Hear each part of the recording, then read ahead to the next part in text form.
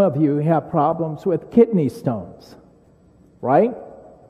And what's happening with kidney stones? You're excreting a lot of calcium into the urine from which you're making your kidney stones. Well, folks, here's one way that you can alter the balances in your favor.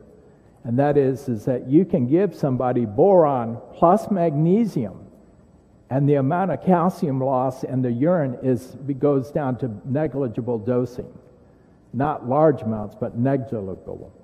So that you can see that we do have a way to stop the loss of calcium and the building up of stones inside the kidney.